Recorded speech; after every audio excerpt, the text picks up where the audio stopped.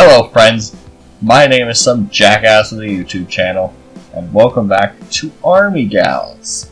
Now, when we left off, these three ladies were talking about a mosh pit.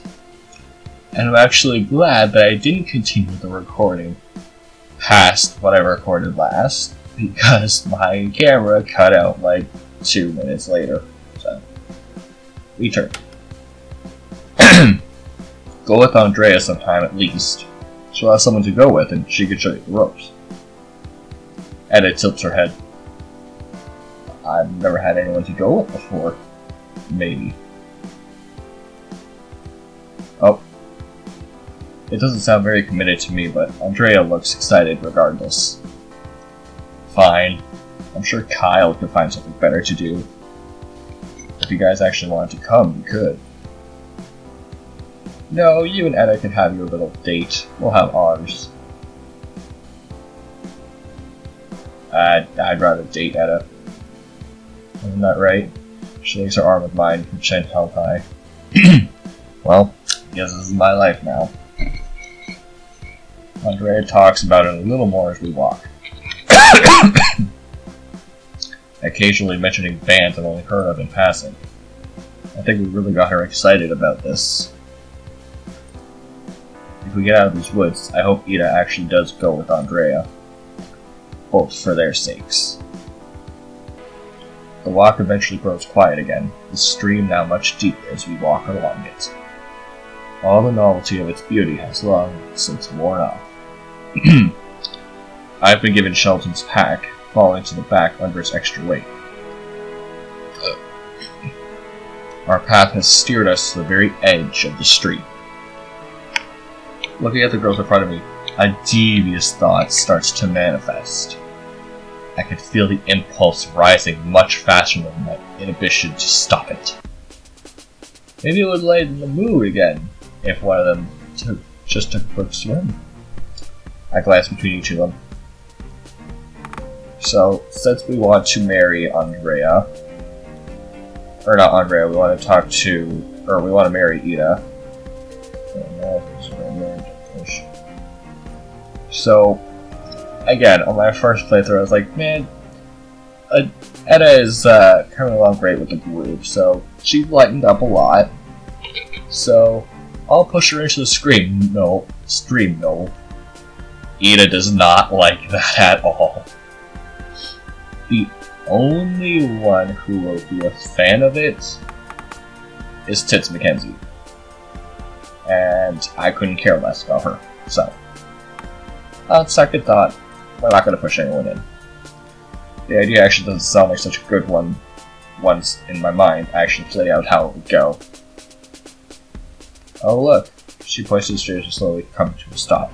Or look, she screams. Suddenly climb like a tree in the literal, unsexy way ends up being profoundly painful. Fingers tear at my hair, and feet stab my kidneys as Rain attaches herself to my back. What the hell? Snake! Oh wow, it's just a water snake. We used to find them all the time by our stream. I watch as the snake lazily moves through the water like a long, dark ribbon. Maybe it's a good thing I didn't push anyone in.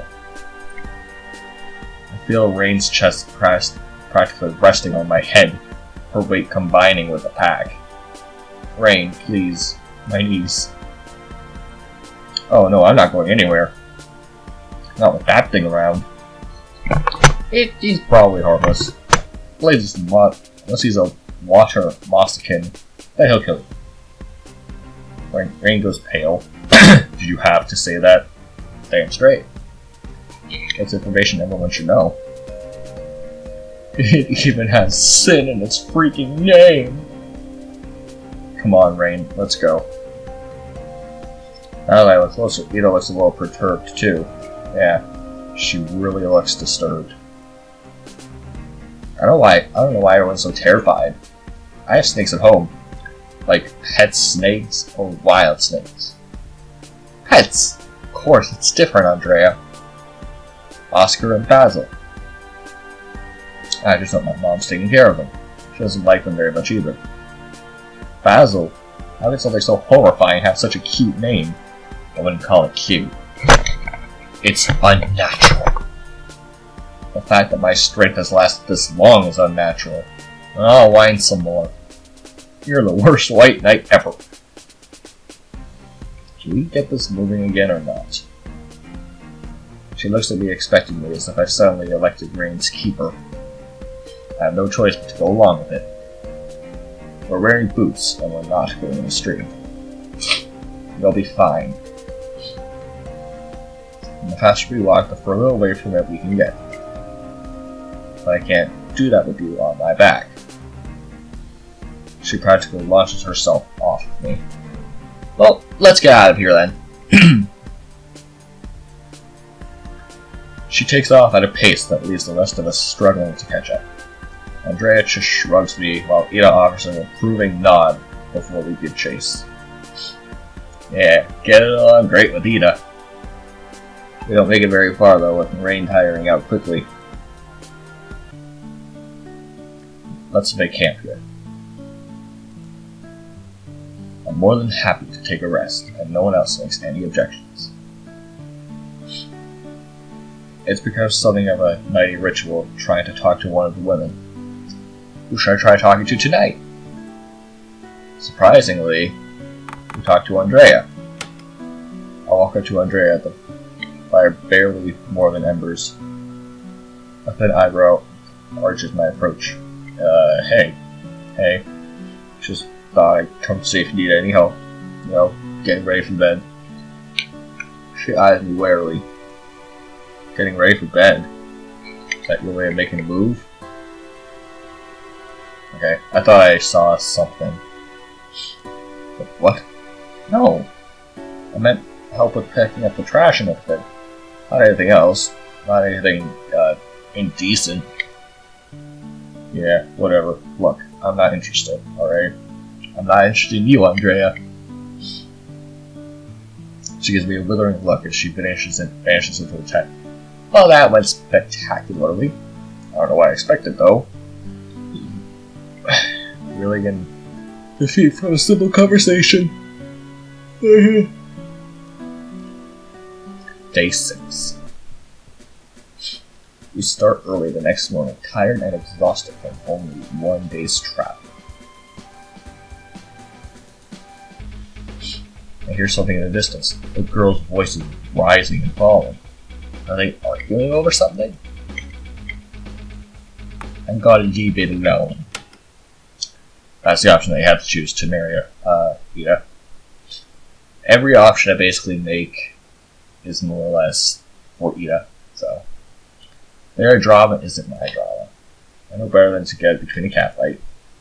Once they decide to stop bitching, maybe we can actually get somewhere. I wander back to the camp only to stumble upon Andrea crouched over her bag. She nearly jumps out of her skin when she finally notices me. Oh, Kyle, you scared me. Sorry. What are you doing? I only try to step ahead of her to get a better look, but Andrea only smiles. Nothing. I was just rearranging things, trying to free up more space in case we come across something else in the woods. More supplies, maybe? That's the least convincing lie I've ever heard. Her smile is wide, each word firing like a bullet from a gun she doesn't know how to use. She slings the backpack across her shoulders. Have we decided where we're going yet? Not quite, but I have some ideas. These notes have some ideas too. Yes. Let's get the others. Then we'll head out. Best to leave it alone for now. I don't want to make enemies. Where did that come from? Alright. So leave it alone. Go northeast. Go northeast. Day 6, northeast. With a new direction in mind, we head out toward the hope of civilization again. The songbirds chirp overhead, a bit too distracted from the worry coursing through each of us. The forest grows a little thicker, more lush as we walk together. Occasionally, idle chatter picks up between us about school or work. It hardly feels normal. But I'm glad for the lack of excitement when things could be far worse. A casual, quiet day doesn't stomp out every complaint, though. Given our vigorous hike yesterday, it doesn't take as long for our muscles to wear it down. You try reading a visual novel and not yawn once. 2 free legs, used in reasonable condition. Please, someone just take them. I don't want them anymore. You think you have it bad. I can't even walk uphill without sounding like a dying animal. How do you think I feel? Ahead of them, EDDA scoffs. You sound like my sister. Sister? Now, that's a strategy I can get behind, distracting RAEN from her problems with her propensity for talking. I didn't know you had a sister. 2. Oh, nice. Any brothers? Nope. Thank God. Again, I gotta appreciate every time that she smiles. It's beautiful. RAEN just shakes her head. The only child life is the only way to live, no sibling rivalry, and the full limelight of attention. It's seriously the best. I don't have to put up with any sibling crap. That explains a lot. It takes a while for RAEN to realize she's being insulted. She's not exactly that bright. Hey, what's that supposed to mean? You dumb. Nothing. Never mind. Just as quick as she opened the conversation, EDDA shuts it down again. I was hoping she would talk more about herself, but that's just wishing for rain in the desert. But RAEN doesn't let go quite as easily. No, you meant something with that holier-than-thou glare. Are you implying that I'm spoiled? Yes. Are you implying you're not? Andre and I exchange glances, quickly realizing this is rapidly leaving friendly banter territory. Yeah, because I'm not. So what if I don't have siblings? That doesn't mean I get everything handed to me or whatever. Right, because that's the only way I came to that conclusion. Ah, that smug. That beautiful smug. That has to be my favorite face that she makes in the entire game. I mean, I like her smile, but I love the smug. What is your problem with me? Star for attention? You said I had a problem with you. Alright, that's enough. No, I'm not done with Ice Princess over here. So much for peace. If she has a problem, then let's sort it out. You know, rounds on RAEN so sudden that a flinch goes through the group. She doesn't even raise her voice. Is that what you believe? I have much bigger problems than you right now.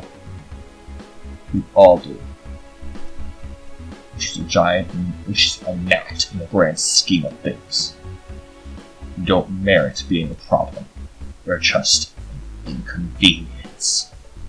I expect RAEN to lash out, but she's stone-faced, calculating. RAEN's cryptic mob boss glare. I slowly realized what's happening. EDDA may be the usual top dog, but RAEN is the kind of woman who lives for drama. Petty arguments are probably home field advantage for her. It's like two predators going at it, a shark versus a lion, trying to figure out who's going to win. And RAEN has prepared her ammunition well, sizing up the shot. If this is how you treat her sister, I feel sorry for her. The bullet must have struck EDDA, whose defense is just long enough to look stunned. She lunges toward RAEN. I said that's enough. I'm invested like I might start taking bets on a winner, but I can't let this play out. Both women glare each other down until I step between them. Oh boy.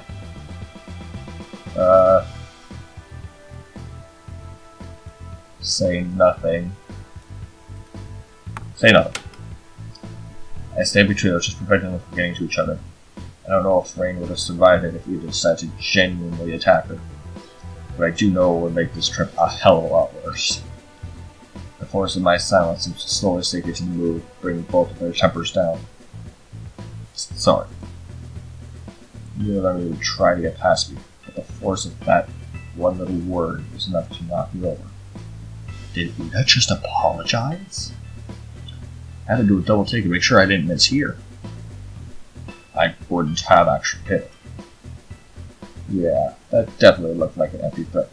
Bitch, don't... Dumbass. Rain's voice is still thick with sarcasm and just a little animosity. I wouldn't have. You frustrate me. She frustrates me as well. Looks like we're on the same page. Why? You didn't do anything, I know. You said. She turns around, starting to walk off. Leaving Rain staring after her. Don't look at her butt. Rain. I hold up a hand to Rain, wordlessly telling her to fall back as I chase after EDDA. You know you just can't let it go on those terms. With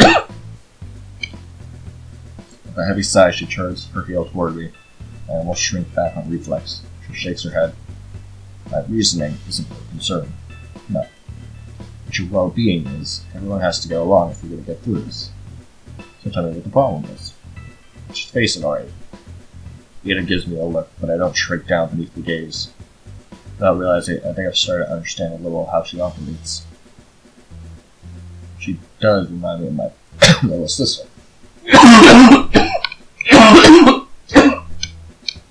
I still don't see how that factors in. Do you not get along with her? I do. But I take care of her too. Where we live, whatever she's about to say, she interrupts herself. I just want to pull my hair out, constantly feeling like I'm about to get somewhere, but never manage it. Doesn't matter.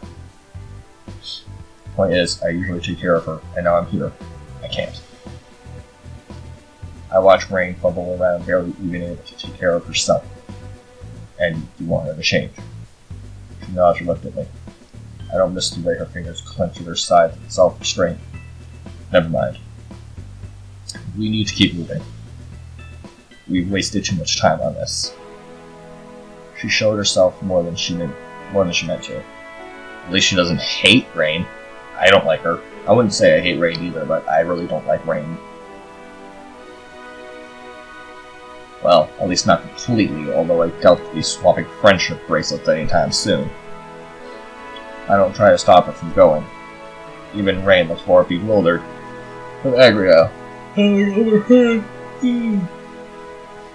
Mumbles over conversation. How many times have I made you guys yawn?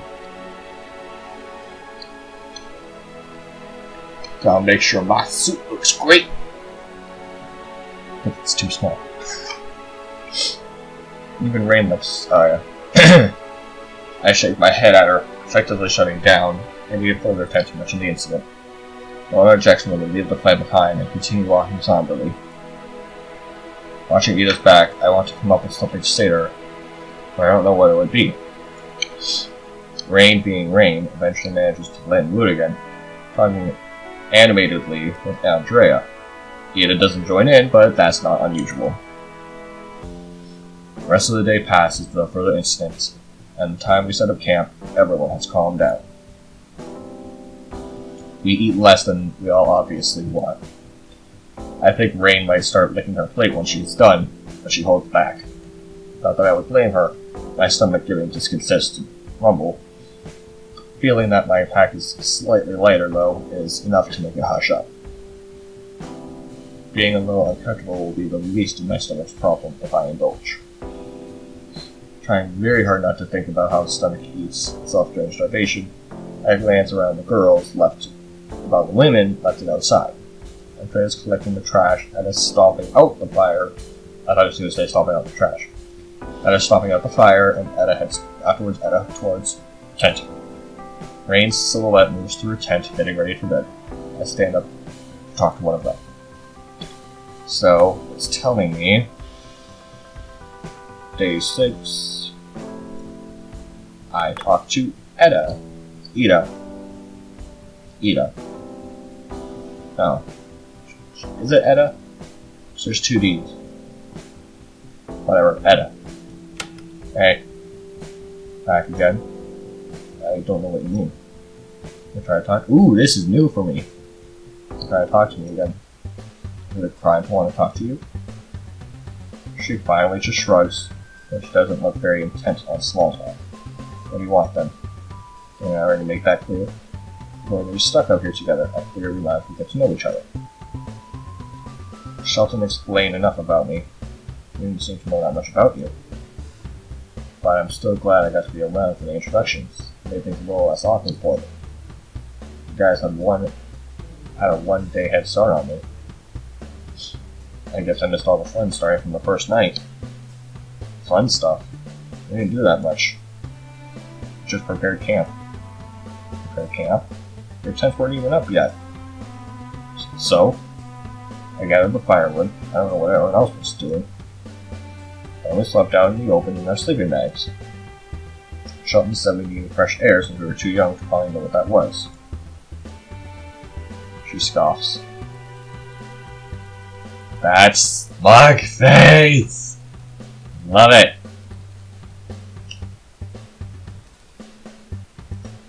Unless you're not into manual labor or astronomy, I don't think you missed anything.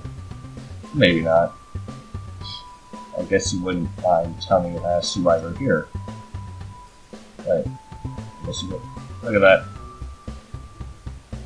The difference between night and day. Her expression just answers that.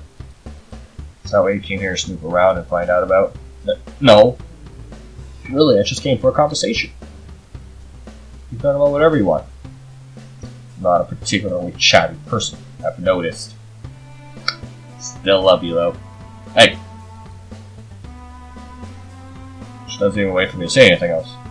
She just walks off. Well, I'm actually going to end this video here. Thank you guys so much for watching, and I'll see you in the next part of Army Gals. Jackass out!